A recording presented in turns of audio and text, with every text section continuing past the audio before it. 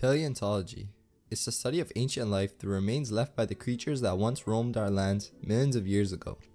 With the study of anything ancient, you can bet there's a bunch of weird and obscure theories out there, so that's exactly what we'll be covering today in this weird paleontology iceberg. This video will cover tier 1 since this chart is super long. Anyways, without further ado, let's get into the video with the first entry. Plastic dinosaurs made from dinosaurs. This idea centers around the notion that plastic dinosaur toys contain elements or remnants of real dinosaurs. It's a pretty unusual thing to say, but it emerged from the association with fossil fuels and dinosaurs, while also being adopted by oil companies as marketing strategies in the early 1900s. Basically, the term fossil fuels likely lead to the assumption that they're directly related to the remains of ancient creatures like dinosaurs. And since synthetic plastic is made from crude oil, a type of fossil fuel, you can basically see where the link was created. However, the reality is that vast majority of oil and other fossil fuels originate from ancient microscopic marine life, such as phytoplankton and algae, rather than the remains of vertebrates such as dinosaurs. Kenneth Lacavera, a well-known American paleontologist, also reinforces this fact in an online article I'll link down below by highlighting that the geological origins of oil fields, especially the ones supplying the bulk of the world's oil, do not align with the presence of dinosaurs. Hollow Earth. The concept of hollow earth proposes that the earth is not a solid sphere, but rather a shell-like structure with vast, habitable spaces within its interior. The idea has been supported by some speculative theories, mythologies, and fiction. Historical figures like Edmund Halley, known for Halley's Comet, wondered about the possibility of concentric shells within the earth. Proponents of the theory suggest that there might be entrances at the poles or various hidden passages that lead to the interior world. Interestingly enough, in this interior world, it's said that extinct creatures like the dinosaurs actually live and thrive within the hollow earth. However, this theory was more out there during the early days of geological inquiry, and nowadays it's more of a product of imaginative thinking and myth. Too big to walk. The too big to walk idea is about really huge dinosaurs like Argentinosaurus being so massive that they might have had trouble moving around easily.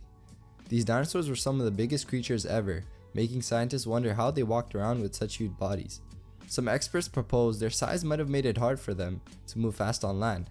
Their idea is that these giants might have moved very slowly or found different ways to get around, like using water or other tricks to support their weight, meaning they'd be considered semi-aquatic animals. Although scientists are still learning how the animals moved by studying their bones and muscles, this theory is generally considered a fringe theory, but it still remains a fascinating topic in paleontology, so there's not really much about it. Dinosaurs are dragons. During the early stages of saurian fossil discoveries, when paleontology was on its rise, the findings often shared a striking resemblance to the mythical creatures known as dragons. This led some to believe that the findings were mythical beasts from well-known folklore and legends due to their physical appearances. At that time, concepts such as geological time and the idea of extinction were not universally accepted or well understood. Neither was the term dinosaur even coined. Therefore, it does make sense that people would have jumped to conclusions and let their mind wander about the possibilities of the fossil's origin. Also, some believe that the origin of dragons in historical myths and legends might have actually been inspired by encounters or interactions with ancient reptilian creatures, such as dinosaurs, which were thought to have lived concurrently with humans. Nowadays, this idea still persists within specific creationist circles. Creationism. Creationism is a belief that asserts the universe, Earth, and all life forms were created by a divine being, typically in line with religious texts, such as the Bible's Genesis account in Christianity. It posits that a supernatural entity, often referred to as a god or higher power, deliberately designed and brought everything into existence. According to creationism, the origins of life and the diversity of living organisms are a result of a purposeful act by a creator, rather than through natural processes such as evolution by natural selection. Creationists argue for a literal interpretation of religious texts, advocating that the earth and its life forms were created in a relatively short period, typically a few thousand years, as opposed to the vast timescales suggested by scientific evidence. De-evolution. De-evolution is a term that's sometimes used in discussions about evolution, but holds a different meaning than what one might expect. In scientific context, de-evolution is not a recognized or accepted concept within evolutionary biology.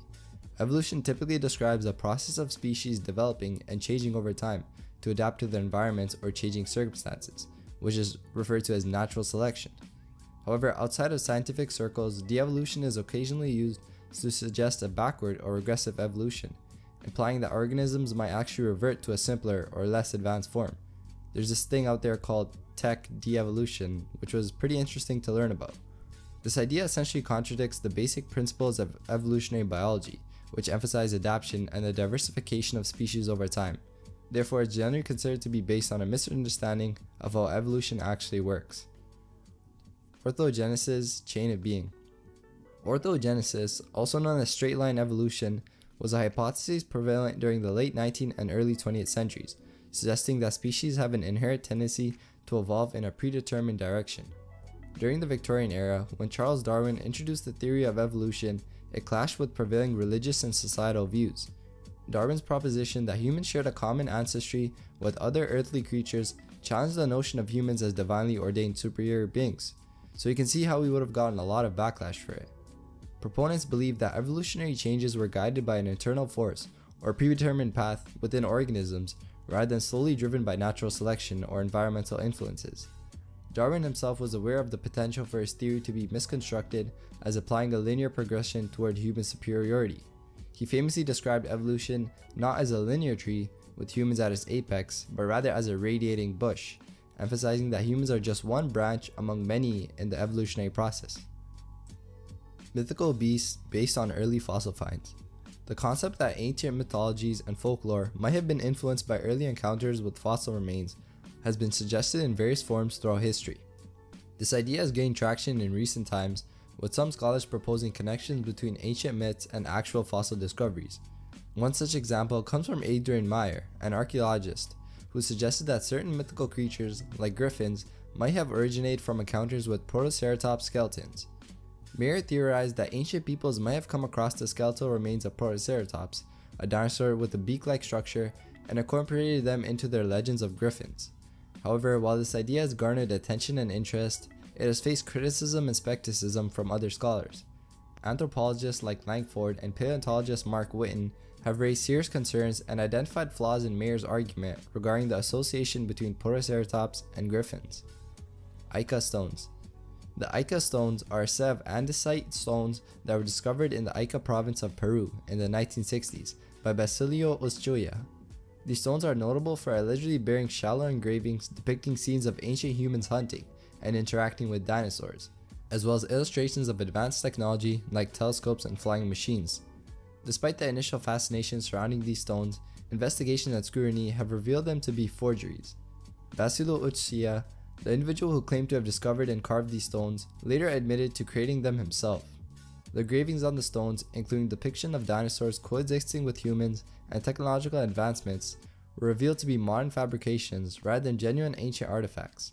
Despite their proven inauthenticity, the Ica stones have persisted as a subject of interest for certain groups, notably among proponents of creationism and ancient astronaut theories. Advocates of these ideas have used the Ica stones as purported evidence of an advanced civilization that coexisted with dinosaurs, suggesting that these engravings validate their beliefs. Piltdown Man. The Piltdown Man refers to an infamous archaeological hoax that took place in the early 20th century. In 1912, fragments of a skull and jawbone were discovered in Piltdown, East Sussex, England, purportedly presenting a huge missing link between apes and humans. This find was hailed as a groundbreaking discovery, suggesting the existence of an ancient human ancestor with a large brain case and ape-like jaw.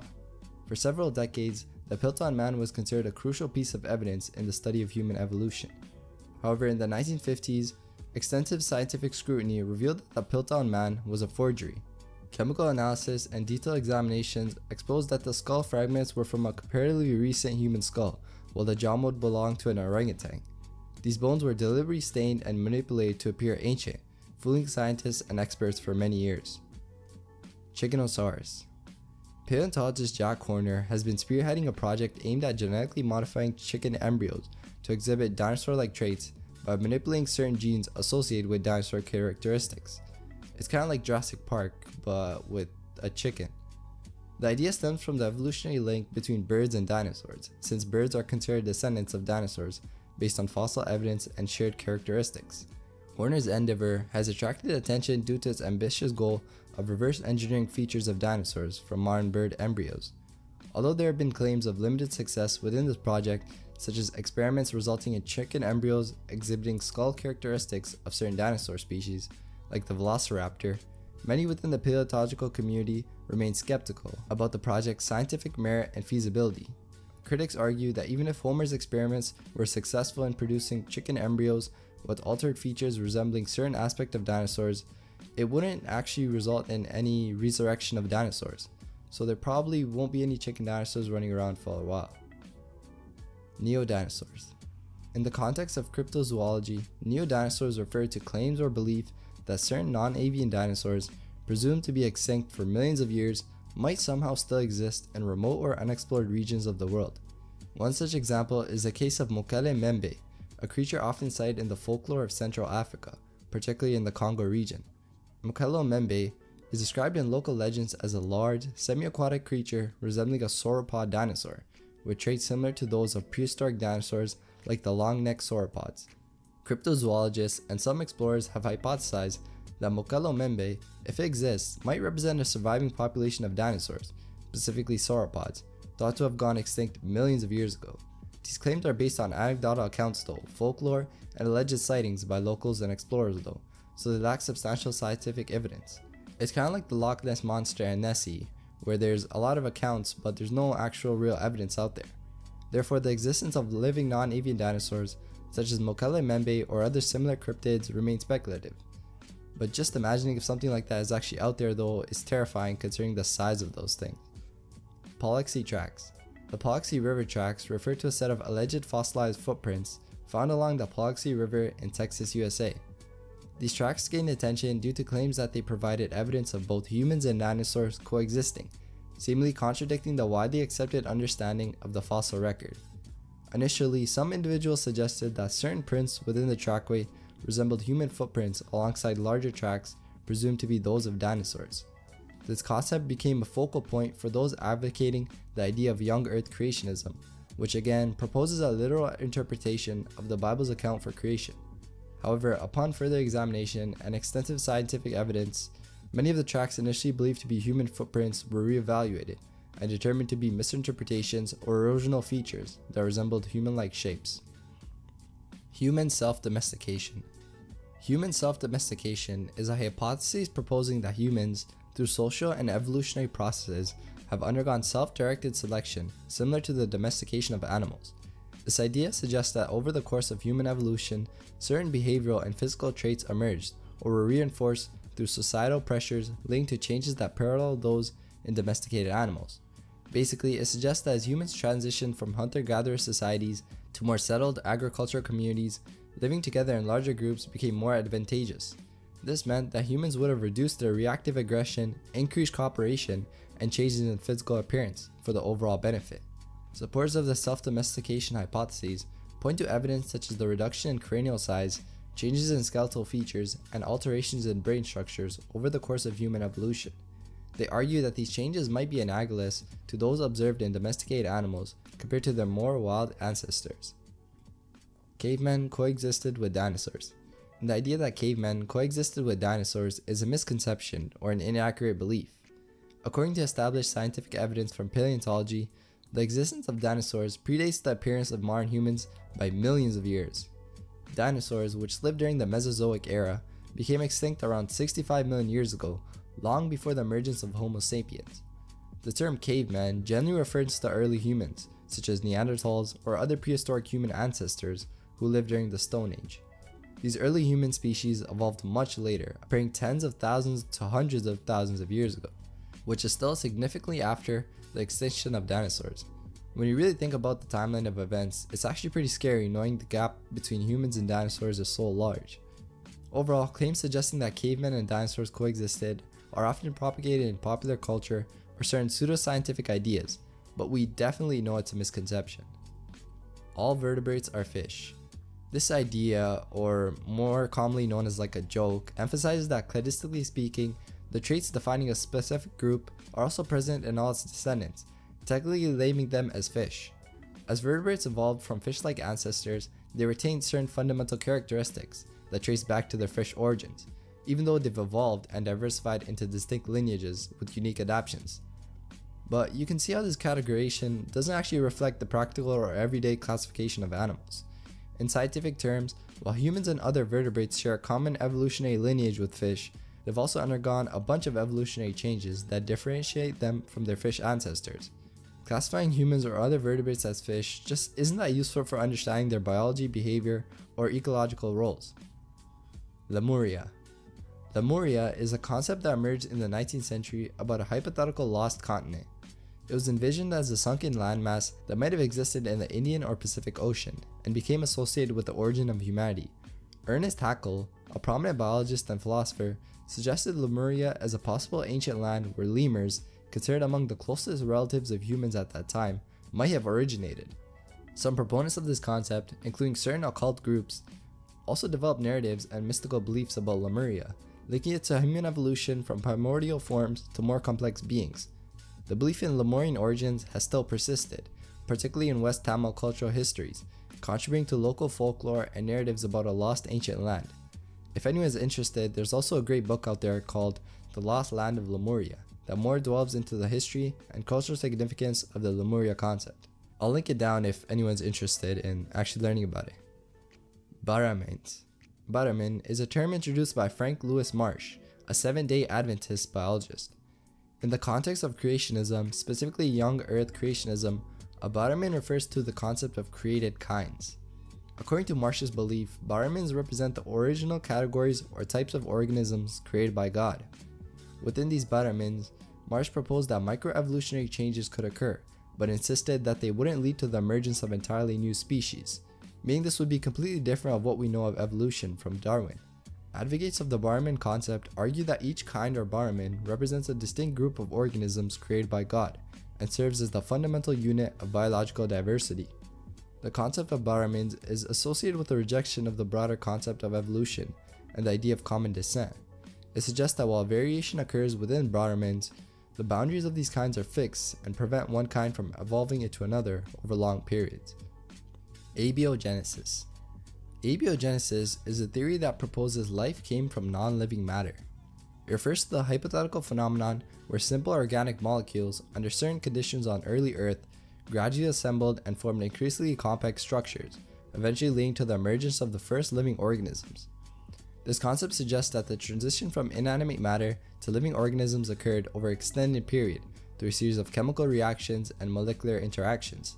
Scientists hypothesize that the conditions on early Earth, such as a reducing atmosphere, energy sources like lightning or geothermal activities, and the presence of certain organic compounds, might have facilitated the formation of complex organic molecules, such as amino acids and nucleotides. These building blocks of life, once formed, might have further combined and organized themselves into more complex structures, like proteins, RNA, and ultimately the first self-replicating entities, representing the earliest forms of life, and then coming to where we are today as humans. Prehistoric volcanism. In vintage paleontological illustrations, a prevalent theme depicted frequent and intense volcanic activity during prehistoric times. This artistic portrayal often featured erupting volcanoes as a prominent backdrop to ancient landscapes. The idea behind this trope was rooted in the perception that volcanic eruptions were more frequent and extreme in prehistory compared to contemporary times. Artists and early scientists believed that these volcanic eruptions were a common occurrence and had a significant impact on the ancient environment. This depiction aimed to capture the dramatic and dynamic nature of the Earth's past, showcasing erupting volcanoes as a regular element in the ancient landscapes within paleontological reconstructions. However, now contemporary scientific understanding suggests a more nuanced view of past volcanic activity, recognizing different variations and complexities in the activity behaviors of eruptions throughout Earth's history, which basically means it's an antiquated theory now. Microchips and fossils. This entry comes from the viral image in 2014 claiming to depict a 250 million year old fossilized microchip found by a fisherman in Russia. The image, widely circulated online, led to speculations and sensational claims about the discovery of ancient technological artifacts embedded within fossils. However, upon closer scrutiny by experts in paleontology and geology, it was determined that the supposed fossilized microchip was in fact a misidentified or misrepresented natural object. The image actually depicted a fragment of a crinoid, a marine animal related to starfish and sea urchins, rather than a technological artifact.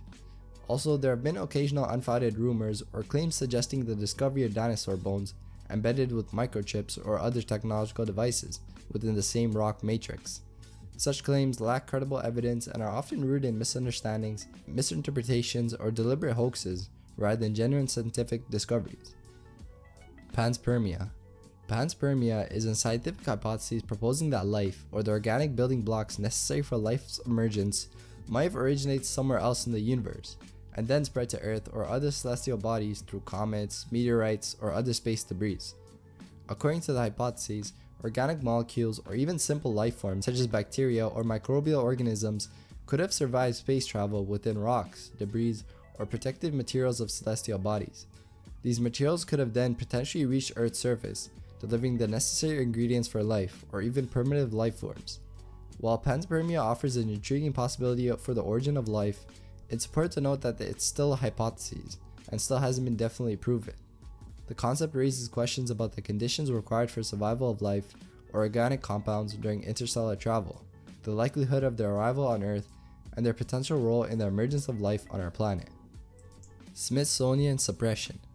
The Smithsonian suppression conspiracy theory is widely circulated among groups such as creationists and cryptozoologists. This theory asserts that the Smithsonian Institution is deliberately concealing fossil discoveries that would contradict the accepted understanding of evolutionary history. Proponents of this theory claim that the Smithsonian actively suppresses evidence that includes giant human skeletons, contemporary dinosaur remains, and indications of highly developed ancient civilizations. However, the Smithsonian Institution, like other reputable scientific organizations, has to operate under rigorous standards of evidence and peer-reviewed research. So if they find something that lacks substantial verifiable evidence, they aren't allowed to accept it as valid scientific discoveries. So while there's no actual documented, credible evidence that the Smithsonian actively suppresses discoveries, it still remains a conspiracy theory out there. Mitochondrial Eve. Mitochondrial Eve is a term used in genetics to refer to the most recent common matrilineal ancestor of all living humans. This concept traces back through our matrilineal lineage to a woman who lived in ancient times. Mitochondrial DNA, passed exclusively from mother to offspring, allows scientists to trace ancestry and estimate when this common ancestor might have lived. However, the term mitochondrial Eve often leads to misconceptions or misinterpretations.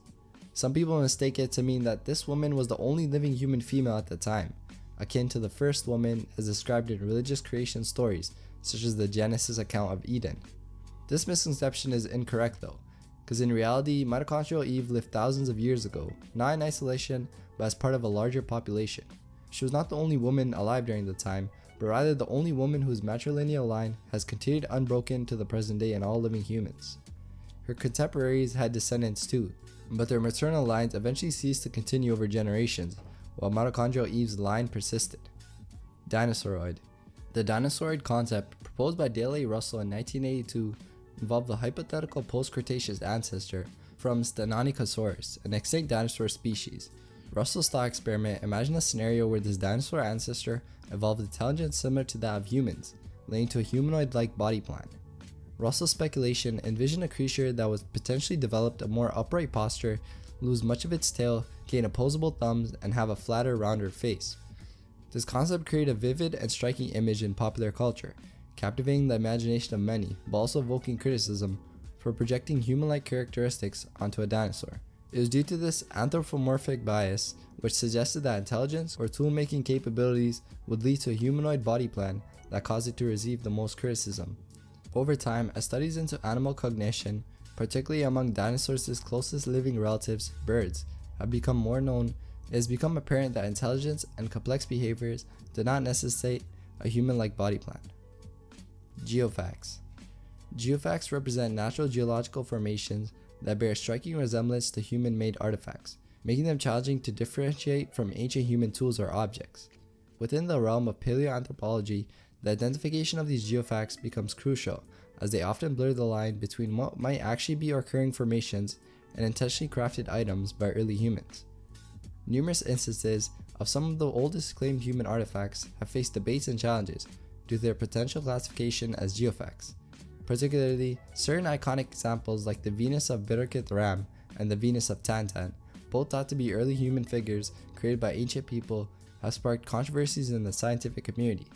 These figurines' interpretations as deliberate creations by early humans are contested due to the possibility that they might be natural geological formations, complicating the understanding of early human artistry and cultural development. The distinction between geofacts and intentionally crafted artifacts remains a significant challenge in archaeological and anthropological studies, influencing our understanding of human evolution and cultural origins. Marsupial monotremes pterosaurs.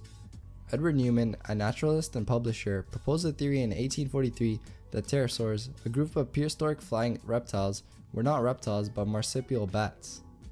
This theory was based on the observation of tufts or hair in pterosaurs fossils, which suggested that these creatures were not typical cold-blooded reptiles but warm-blooded, hairy animals. Newman's theory was a significant departure from the prevailing theories of the time, which were largely influenced by the renowned French naturalist Georges Cuvier, who had discredited the idea of similarities between bats and pterosaurs.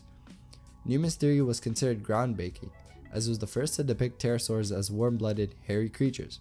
His reconstruction of pterosaurs showed them as resembling flying marsupials, a group of mammals known to be of ancient origin. Newman's theory was also influenced by the work of German naturalist Samuel Thomas von Summering, who had previously noted similarities between bats and pterosaurs. Modern research has indeed suggested that pterosaurs were warm-blooded creatures, validating aspects of Newman's theory. However, it's important to note that while Newman's theory was innovative for its time, it is not supported by current scientific consensus, which classifies pterosaurs as reptiles and not mammals. Japanese Paleolithic hoax. The Japanese Paleolithic hoax involving Shinji Fujimura, a prominent archaeologist specializing in prehistoric Japanese culture, came to light in the year 2000, revealing a shocking revelation. Fujimura was found to have fabricated the majority of his archaeological discoveries over a significant period, spanning from at least 1981 and encompassing around 140 dig sites. These falsified finds had a substantial impact on the field of Japanese archaeology and paleontology, as many of Fujimura's purported discoveries were central to understanding Japan's ancient history. The extent and longevity of this fraudulent scheme exposed significant deficiencies in the academic standards of Japanese archaeology. Fujimura's forgeries prompted a critical reevaluation of existing practices and methodologies within the field. The reliance on his findings necessitated a substantial overhaul of Japanese Paleolithic studies, highlighting the need for more rigorous scrutiny and verification process in archaeological research. Fujimura later himself provided an unusual explanation for his actions, claiming he was motivated by desire for recognition as the man who discovered the oldest stoneware in Japan. He also made peculiar assertions, suggesting that he was influenced or possessed by a demon, attributing his actions to supernatural forces. Omphalos hypotheses. The Omphalos hypotheses, formulated by the naturalist and Christian theologian Philip Henry Gosse in 1857, posits a unique perspective on the evidence of evolution found in the fossil record. Gosse proposed that God, in the act of creation, intentionally designed the world with a pre-existing history, including the appearance of an evolutionary timeline evident in fossils. The term omphalos refers to the belief that Adam and Eve, despite not having umbilical cords due to their creation by God, would have had belly buttons, analogous to the concept of an apparent evolutionary history within fossils. Gosse's hypothesis suggested that the evidence of evolution seen in the fossil record did not represent a real historical sequence of life forms evolving over time. Instead, he argued that God deliberately created the world with the appearance of age and development, including fossil evidence, to give it an appearance of continuity and history. However, the Omphalos hypothesis faced significant criticism and skepticism from both scientific and Christian communities. Scientifically, it contradicted the established understanding of evolution and the geological history supported by empirical evidence. Dinosaur tissue claims. The interest and counterclaims regarding the discovery of soft tissue remnants within fossilized dinosaur bones have sparked controversy within the fields of paleontology. Mary Schweitzer, a paleontologist, gained attention for her assertions of discovering possible blood cells within a Tyrannosaurus rex bone. Schweitzer's findings were initially met with skepticism and controversy due to the unconventional nature of the claims. The idea of soft tissue surviving for tens of millions of years contradicted the established understanding that organic materials decay rapidly over time. Additionally, her methodology involved breaking open or using acid to access the internal structures of the fossils, which raised concerns about the potential for contamination or alteration of the specimens. However, subsequent research by Schweitzer and other scientists uncovered additional instances of potential soft tissue preservation in various fossilized dinosaur bones. These discoveries, while still controversial, included findings such as structures resembling blood vessels, cells, and proteins that appear to be remarkably well preserved within the ancient bones. Cope's Rule. Cope's Rule, named after the American paleontologist Edward Drinker Cope, is a concept that describes the tendency for organisms and evolving lineages to increase in size over time. In simpler terms, it's like saying that over the course of evolution, animals have a tendency to get bigger. This trend has been observed in the fossil records, with examples such as the increase in body size in the lineage of modern horses over the last 60 million years. They've seen that, in many cases, as a species evolves, its members tend to get larger. However, it's important to note that Cope's rule may not apply to all groups of organisms, and there are exceptions to this trend. Think about something like the giant sloth and the sloth today. It's a considerable difference. Scientists are still trying to figure out why this pattern occurs, and what factors might influence it. So, while Cope's rule is a useful concept for understanding the history of life on Earth, it's not a hard and fast rule, and there's still a lot we don't know about it. Reptoid Serpent Cult. The concept of reptoids, or serpent cults, proposes a theory suggesting a unified root religion in ancient times that revered a superior race of reptilian beings. This theory has gained recent popularity, particularly through the works of conspiracy theorists such as David Icke. Proponents of this theory claim that ancient serpent cults found across different civilizations throughout history were interconnected and worshipped a prehistoric race of reptilian entities. These beings are often described as advanced or extraterrestrial species, sometimes referred to as reptoids or reptilian humanoids, possessing shape-shifting abilities and exerting control over humanity from behind the scenes. David Icke, among others, has popularized these ideas, suggesting that these reptilian beings are the hidden rulers of the world, manipulating society and influencing world events for their own agenda. Icke's works often combine elements of conspiracy theories, alternative history, and New Age beliefs, proposing a narrative where a secret elite, supposedly descended from these reptilian entities, control global affairs and suppress humanity's true potential. Michael Cremo. Michael Cremo is an author known for his book Forbidden Archaeology, which presents unconventional perspectives on human history and archaeology. In his book, Cremo challenges the mainstream scientific view of human origins by proposing that anatomically modern humans might have existed on Earth for an immensely extended period, dating back as far as 2.8 billion years ago, which is a long time. Cremo's ideas are distinct from traditional creationist literature in that they are influenced by a Hindu Vedic perspective. He argues that evidence of human presence in ancient geological strata contradicts the commonly accepted timeline of human evolution, proposed by mainstream science. Cremo suggests that there have been advanced civilizations and ancient beings in human form on Earth for far longer than conventional archaeological and anthropological findings suggest. The book Forbidden Archaeology presents a compilation of purported archaeological anomalies and controversial artifacts that, according to Cremo, challenge the conventional understanding of human history. These anomalies, as outlined by Cremo, include alleged discoveries of human artifacts found in geological layers far older than currently accepted by mainstream science. Dinosaur mating mystery. The mating behavior of large dinosaurs, particularly those with massive size and distinctive anatomical features like spikes or plates, remain a topic of scientific speculation and curiosity in paleontology. For some of the immensely huge quadrupedal dinosaurs, such as Stegosaurus, the mechanics of how these large creatures mated pose intriguing questions. The presence of defensive or ornamental structures like spikes, plates, or horns on certain dinosaur species adds complexity to understanding their mating behavior. Such features could potentially hinder or complicate the mating process, leading to speculation and varying hypotheses among paleontologists.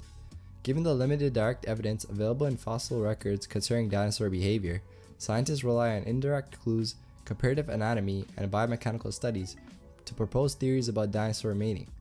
Speculation on the mating behavior of large dinosaurs include hypotheses about mating rituals, possible courtship displays, and how these massive creatures could have physically maneuvered to mate. Giant spiders in Carboniferous.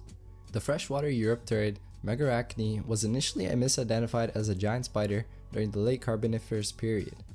The confusion arose due to incomplete fossil evidence and a misinterpretation of its anatomy. Originally believed to be a colossal spider with an estimated lifespan of approximately 50 centimeters, Megarachne was thought to be the largest spider-like creature ever known. I couldn't imagine ever seeing one of those things in real life. However, further research and re-examination of the fossils later revealed that Megarachne was not a spider, but a type of Eurypterid, an extinct group of aquatic arthropods commonly known as sea scorpions. The initial misidentification led to a misconception that giant spiders once roamed the Carboniferous landscapes, haunting the area with their exaggerated large size. Vintage paleo art from that period often depicted the Carboniferous as a time inhabited by enormous spiders, influenced by the initial misinterpretation of Megarachne as a spider-like creature. These illustrations portray these spiders as significantly larger than any known spiders, emphasizing the imagined frightful and monstrous aspect of these creatures. Fire-breathing Parasaurolophus. The claim regarding Parasaurolophus possessing a fire-breathing capability proposed by creationist Duan T. Gish is not really supported by scientific evidence, even though it seems super cool and I wish it was true. Parasaurolophus, a herbivorous dinosaur with a distinctive elaborate cranial crest, had a hollow tube-like structure extending from its skull. This crest is believed to have had various functions, including vocalization, regulating body temperature, or display during mating or social interactions. However, the notion of this structure being a mixing chamber for flammable materials and enabling fire-breathing abilities in Parasaurolophus is not substantiated by scientific research or paleontological evidence. Gish's hypothesis was that Parasaurolophus would use its cranial crest to spew flammable materials like a dragon for defense against predators. This proposal is considered highly speculative and lacking imperial evidence, but it does make really cool art. Oort cloud. The Oort cloud is a hypothetical region of space that is believed to exist in the outermost region of our solar system. It's thought to be a vast and diffuse shell or cloud composed of icy objects such as comets, remnants from the early formation of the solar system.